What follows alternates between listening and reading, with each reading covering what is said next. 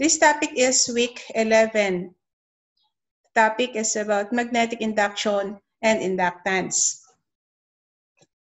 I am your OLC. I am Leonila B. Lastimosa from AMA Davao. So our learning objectives are, at the end of this presentation, the students will be able to explain Faraday's law of electromagnetic induction, calculate induced electromotive force and current.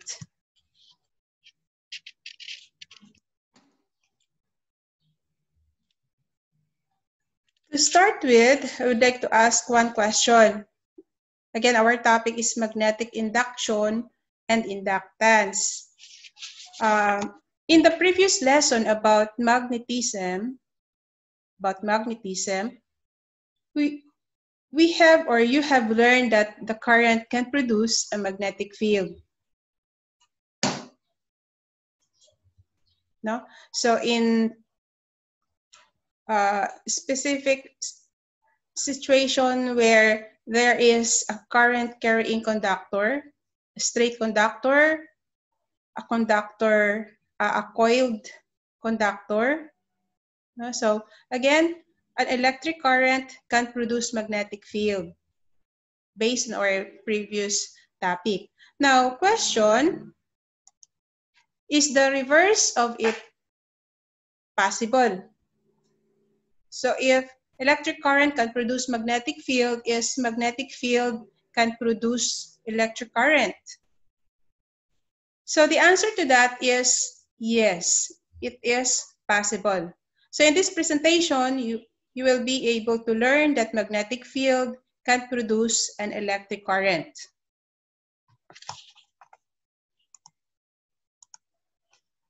So let us define electromagnetism. Electricity and magnetism are closely related. This involve the attraction and repulsion between charged particles and the forces exerted by these charges. So these phenomena were first connected by Ørsted, as we have discussed last time, in Ørsted experiment of current and compass. So that was in 1820. So he discovered that an electric current in a wire can exert a force on a compass needle, indicating that an electric field can lead to a force on a magnet. So an electric field can produce a magnetic field on the time of Ørsted. So the interaction between magnetism and electricity is called electromagnetism. So the movement of a magnet can generate electricity. So the flow of electricity can generate a magnetic field. That's it. So electromagnetic induction or magnetic induction is the production of an electromotive force across an electrical conductor in changing magnetic field. And Michael Faraday is generally credited with the discovery of the induction in 1831. It was 11 years after Ørsted discovery of electric current to magnetic field. And James Clerk Maxwell mathematically described it as Faraday's law of induction. So again, electromagnetic induction or magnetic induction. So production of EMF across an electrical conductor of changing magnetic field. So who is Michael Faraday?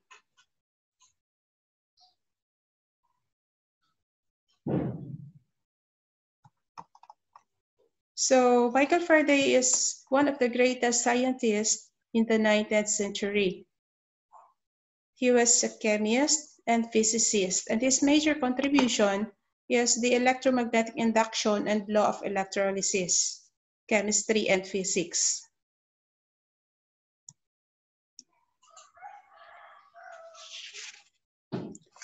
Now in 1820,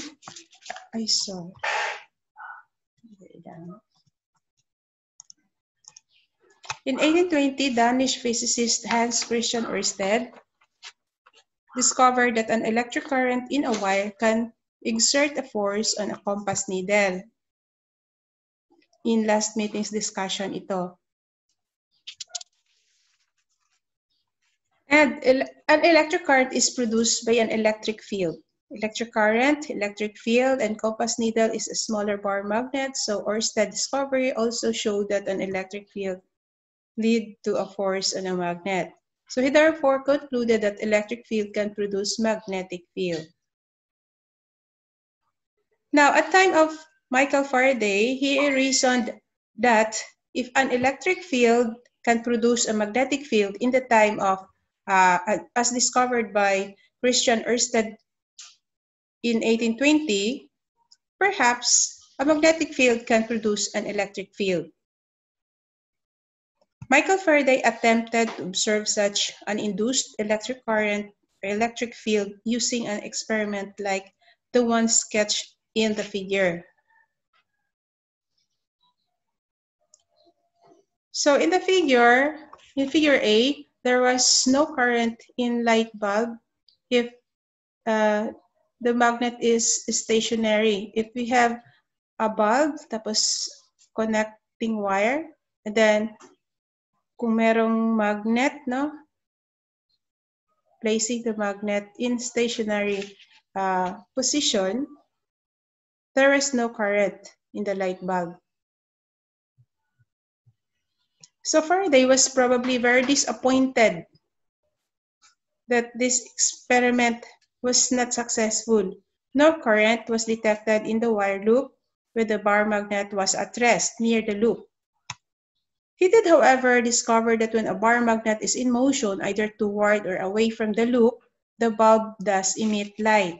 So as you can see, we have a compass, a bar magnet with an arrow, no, meaning moving this magnet in and out of the loop, of the current loop. So again, the bulb does emit light. So as you can see, this shows that may ilaw yung bulb compared sa first figure. So again, indicating an electric field within the wire. So this electric field is produced only when the magnet is moving. Meron lang magkailaw lang ito if the magnet moves in and out from the current loop. So this electric field is produced only when the magnet is moving. So remember that. So if the magnet is stationary or at rest, again, the current and hence also the electric field are always zero. So kung walang movement ang magnet, electric field is zero. Therefore, current is zero.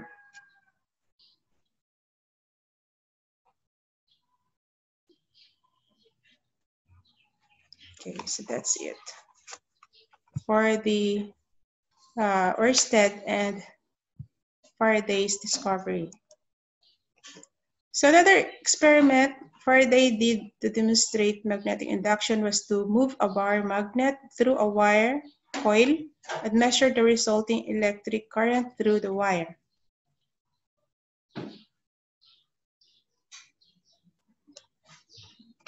Okay, so we have when the bar magnet again is moved up, back up, there is deflection in the ammeter. So remember that ammeter is an instrument used to measure electric current.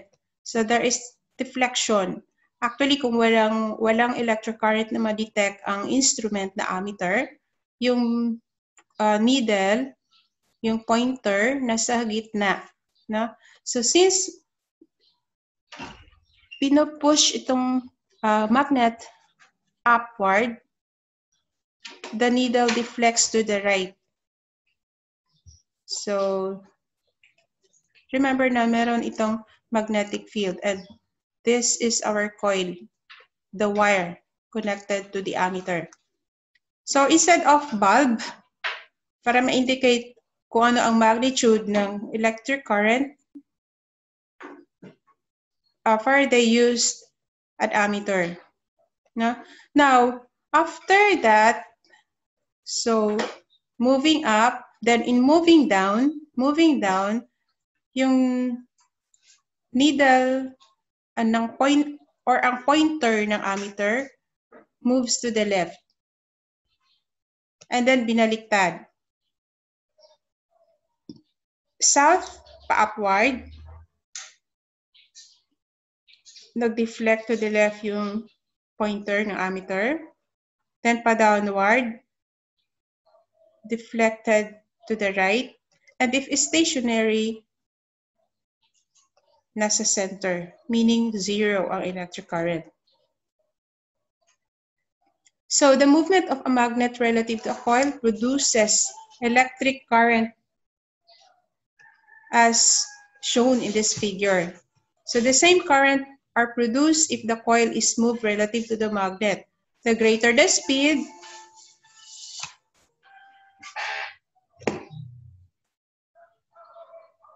the greater the magnitude of the current. And the current is zero when there is motion.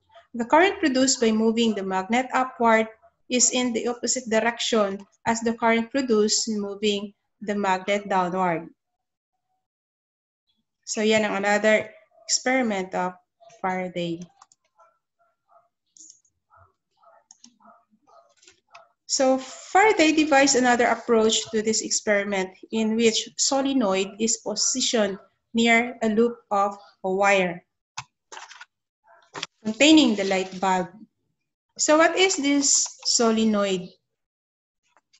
Now we learned last time that if we have a circular loop, there is a magnetic field if there is electric current. So a solenoid is a helical winding of wires on a cylindrical form, circular in cross-section. So again, Faraday devised another approach to this experiment in which solenoid is positioned near a loop of wire containing a light bulb. Ito yung solenoid. So this is a helical winding of wire. Ito. Okay. So containing a light bulb. Now recall that when an electric current passes through a solenoid, a magnetic field is produced with field lines similar to those produced by a bar magnet. And he wanted to know if the magnetic field could also produce a current in this loop.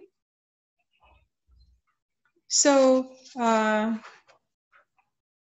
passing an electric current I through the solenoid by connecting it to a battery.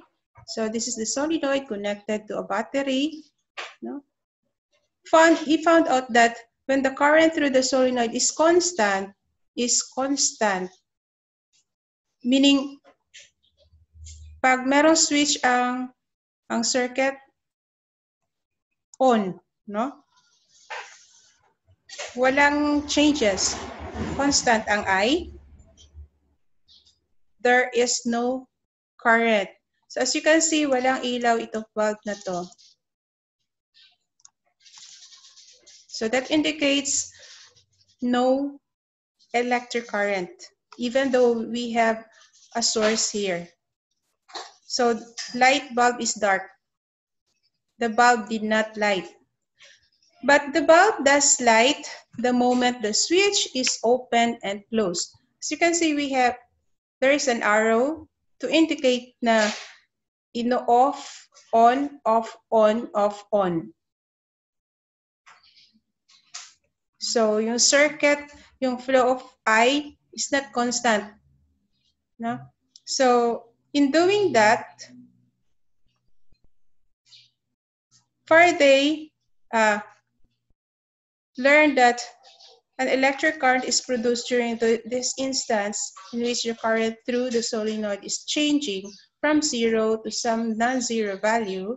That is when a switch was closed, or from a non-zero value as the switch was opened. So there is light in the bulb, or light bulb is lit just after switch is open or closed. So Faraday's experiment with the bar magnet and the solenoid showed that changing magnetic field produces an electric field, and an electric field produced in this way is called induced electric field. And this phenomenon is called magnetic induction. Induction meaning to produce. No? So Faraday's experiments demonstrated qualitatively the effect of magnetic induction. Faraday also formulated Faraday's law, which tells how to calculate the induced electric field in different situations. To use this law, we must first recall a quantity called magnetic flux. So we discussed magnetic flux in our previous lesson. And let's recall that magnetic flux denoted by phi subscript B, or magnetic flux, is given by the equation that magnetic flux is equal to area times, or A times B, where A is the surface area and B is the magnetic field. So the unit of magnetic flux is Weber. Its equivalent unit is 1 Weber is 1 Tesla times square meter.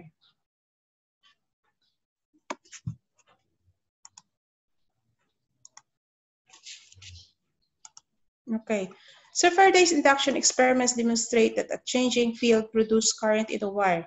Faraday's law tells us how to calculate potential difference that produces this induced current. This law is written in terms of magnetic flux and electromotive force. So take note that electromotive force is not a force, rather it is a potential difference like the one that appears across the terminal of a battery. So Faraday's law states that a change in magnetic flux produces an electric potential difference, epsilon, given by the formula. So again, epsilon, or electromotive force, is negative change in magnetic flux over change in time, or delta phi over delta t. This simple formula contains two important ideas. First, that the magnitude of the induced EMF equals the rate of change of magnetic flux, this part. And the second important idea is the negative sign. Ito. So the negative sign, which is so important that it has its own name, the Lenz law. So it states that an induced current is always in such a direction that its own magnetic field acts to oppose the effect brought it about. Okay, so the figure shows a coil of N turns. Faraday's law can be rewritten as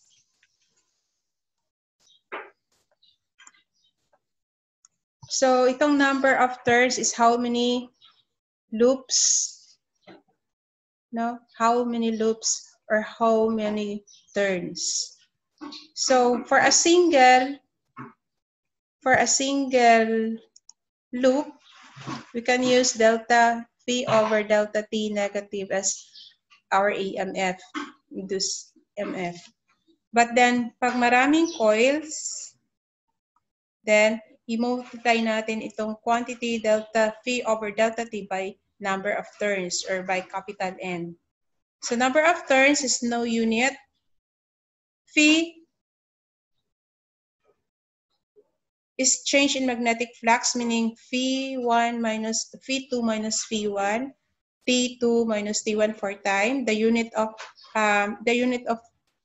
flux is Weber. Unit of time is seconds. So that the unit of induced voltage is volts. Okay. So what are the factors that influence the voltage production? So the following are the number of coils. So the induced voltage is directly proportional to the number of turns. As you can see in the equation, no, that EMF is directly proportional to N, directly proportional to magnetic flux, and inversely proportional to time, change in time. So again, the greater the number of turns, the greater is voltage produced. 2, changing magnetic field. So changing magnetic field affects the induced voltage. This can be done by either moving the magnetic field around the conductor or moving the conductor in the magnetic field. Again, this can be done by either moving the magnetic field around the conductor or moving the conductor in the magnetic field. So the application of electromagnetic induction. So based on Faraday's experiment, his law, accordingly to which the amount of voltage induced in a coil is proportional to the number of turns in the coil and the rate of change in magnetic field. So the AC generator works in the principle of electromagnetic induction. The working of electrical transformers are based on electromagnetic induction. The magnetic flow meter is based on electromagnetic induction. So these are a few of the applications of electromagnetic induction.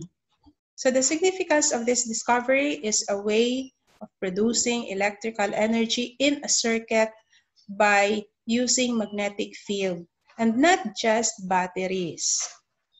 So everyday machines like motors, generators, and transformers work on the principle of electromagnetic induction.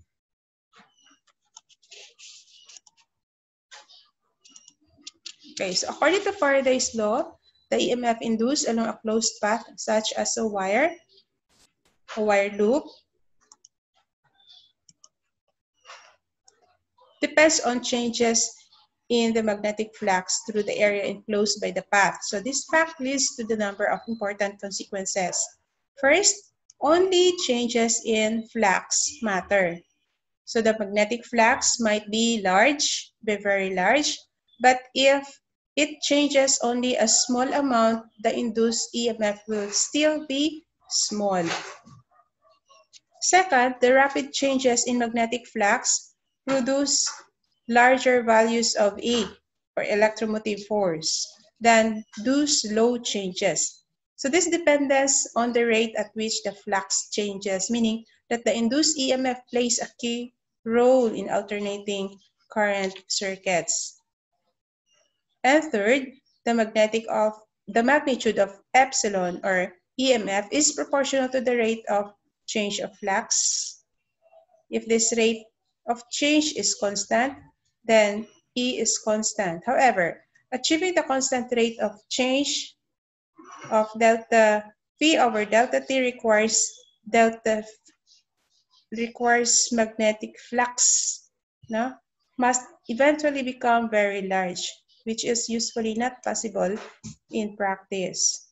And the fourth, the induced EMF is present even if there is no current in the path enclosing an area of changing flux. Okay.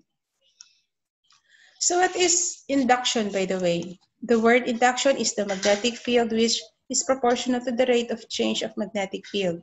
This definition of induction holds for a conductor. Induction is also known as inductance. L is used to represent the inductance and Henry is the unit of inductance. So 1 Henry is defined as the amount of inductance required to produce an EMF of 1 volt in the conductor when the current change in the conductor is at the rate of 1 ampere per second. Induction is an act of inducting, while inductance is the property of an electric circuit by which a voltage is induced in it by changing magnetic field. Now, this electromagnetic induction law is given by Faraday's law. Again, Faraday's law.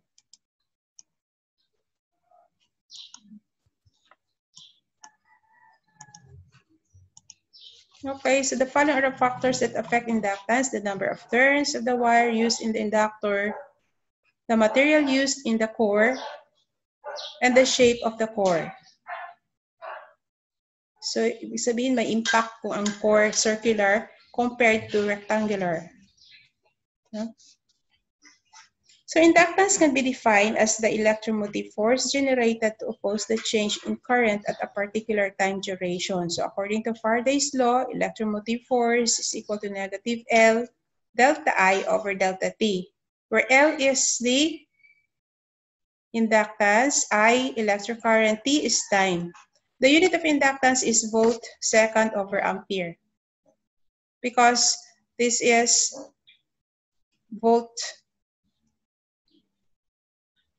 I is ampere, no? So this is equivalent to Henry. So let us continue. There are two types of inductance: the self-induction. If changing current flowing a coil produces EMF in the same coil. When there is a change in the current or magnetic flux of the coil, an opposed induced electromotive force is produced.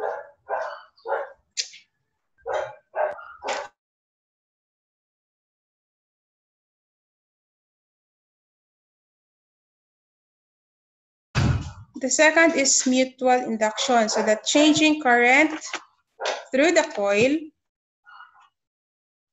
changing current through one coil produces EMF in another coil. Okay, so ano ang kaibahan ng self-induction from mutual induction? Sa self-induction, one coil lang, no? Same coil. But then sa mutual induction, there is another coil. So two coils ang mutual induction.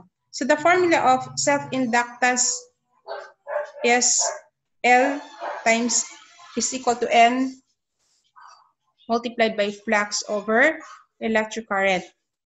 And mutual induction, we have mu sub O times mu R.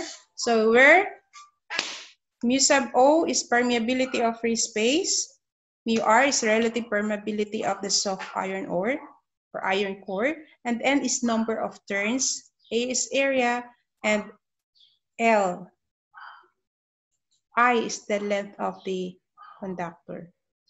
L is the length of the conductor, that's L.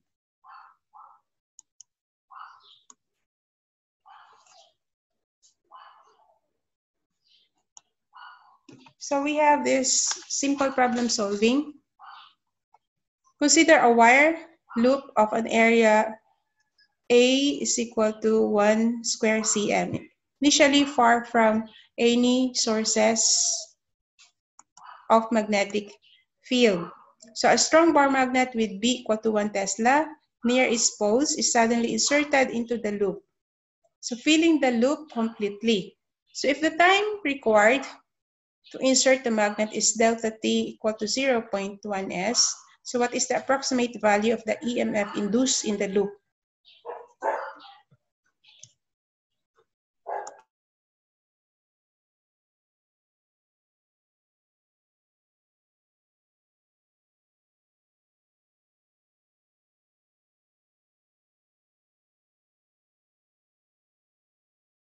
So all you have to do is to summarize what are the given quantities, wherein our given quantities are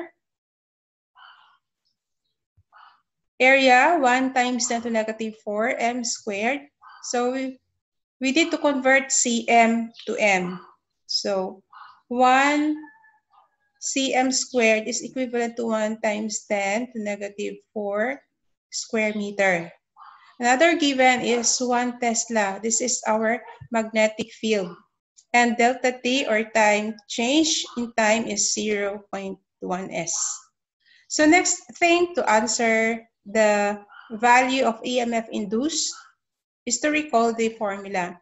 So epsilon is equal to negative delta flux, delta magnetic flux or change in flux divided by change in time. So all you have to do is to substitute where flux, so recall natin that flux, magnetic flux is equal to B times A or A times B.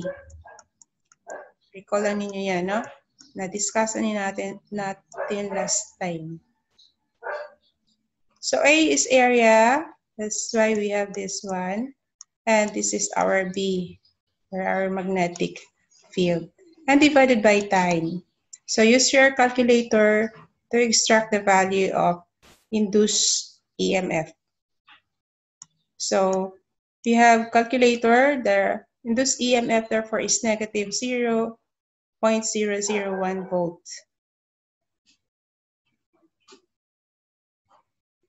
So in this situation, this is a short-lived EMF, no?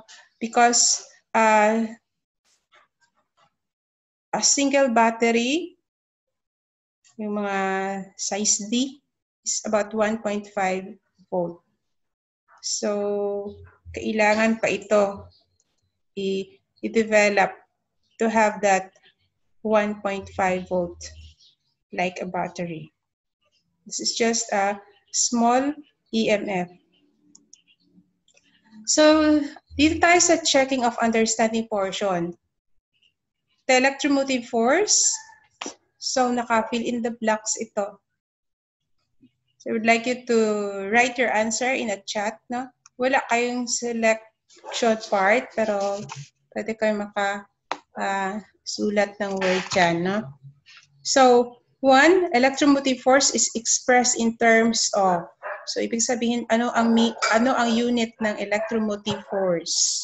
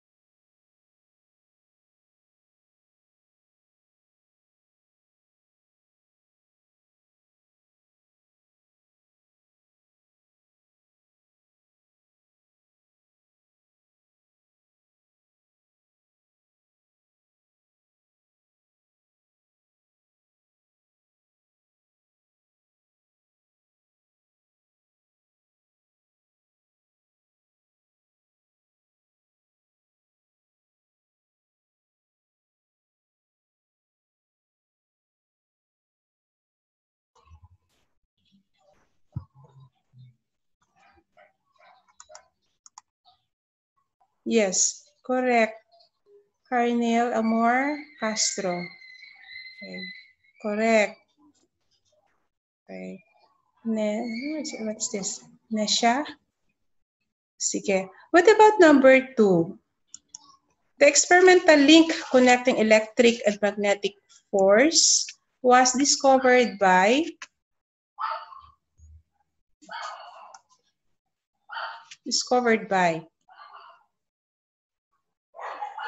So this was discovered by Ørsted. No? First na nag-link ng electric and magnetic forces, Ørsted. Hans Christian Ørsted. Okay, 3, the fact that an electric current is induced if the conductor in a changing magnetic field is known as, ito na yung answer kanina. This is, 3 is Faraday's law. 4, the term electromagnetic induction refers to the production of, ano ang na-produce dito? Electromagnetic induction refers to the production of electric current. And 5, a difference between self-induction and mutual induction is that mutual induction requires 2 coils. Mutual requires 2 coils, while self-induction requires only 1 coil. So that's it. Okay, another checking of understanding. Voltage can be induced in a wire by A, moving the wire wire near, this is near a magnet, changing the current in a nearby wire, moving a magnet near a wire. So the answer is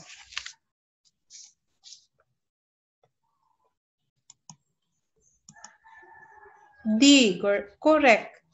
All, no? Moving the wire near a magnet, changing the current in nearby wire, and moving a magnet near a wire. Lahat. Huh?